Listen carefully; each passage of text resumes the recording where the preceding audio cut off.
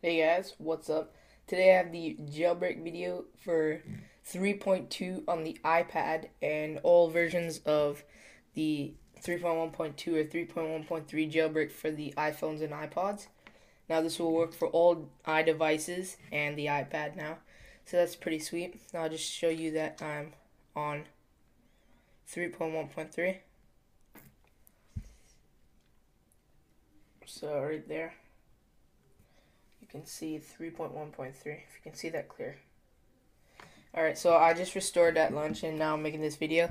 So this is a really quick jailbreak. All you got to do is go into Safari and go to this website. Link will be in the description down there. Now you're going to hit Mac or Windows. Okay, either one will work the same interface, so it's fine. Okay, once you get the application, it'll look right like this. Let's go ahead and click on this. And it's a small interface, simple, easy to use, just like Black Rain. Now it detected the iPhone plugged in. It says ready, iPhone 3G 3.1.3 connected. Now you're going to go ahead and hit jailbreak. And I'll show you the iPhone once it goes in action. So it says jailbreaking right now. It just says restore in progress. Now it's doing the spinning wheel. So right here on the computer it says jailbreak complete. So basically the jailbreak is done, and now we're gonna probably run some softwares on here.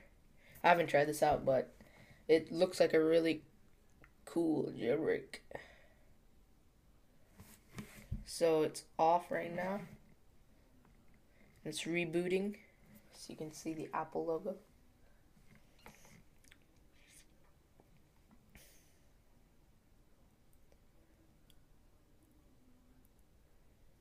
So we can go ahead and quit this if we want.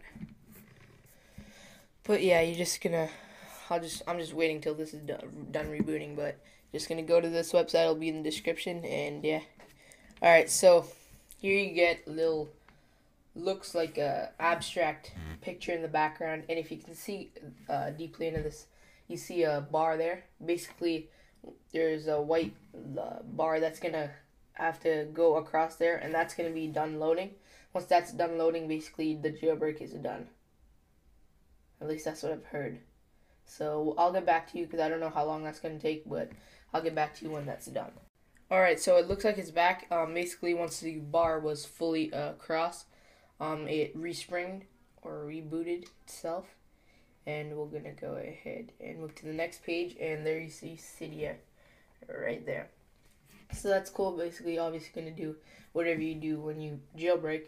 Now you have it on the iPad and 3.1.3 for all devices, untethered.